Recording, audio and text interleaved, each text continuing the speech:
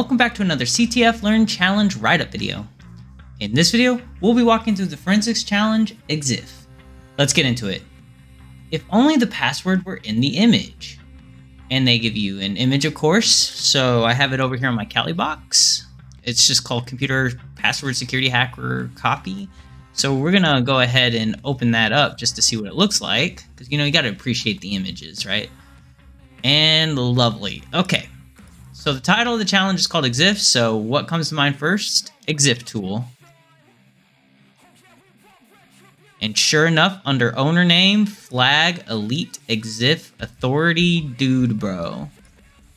They kind of alluded to which Exif header would have the flag in it with this own in quotes right here.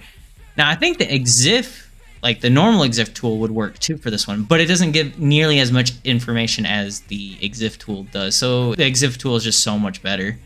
But yeah, the flag shows up in this one as well. But we'll go ahead and copy that, paste it in, and all right. If you enjoyed the video, drop a like and subscribe to the channel to show your support. Turn on post notifications to get regular injections of cyber content directly into your feed. Check out our Patreon, join our Discord, and follow us on Twitter. Links in the description box down below. And leave any feedback or questions in the comments section down below. This is Almond Milk. Thanks for watching. Goodbye, world.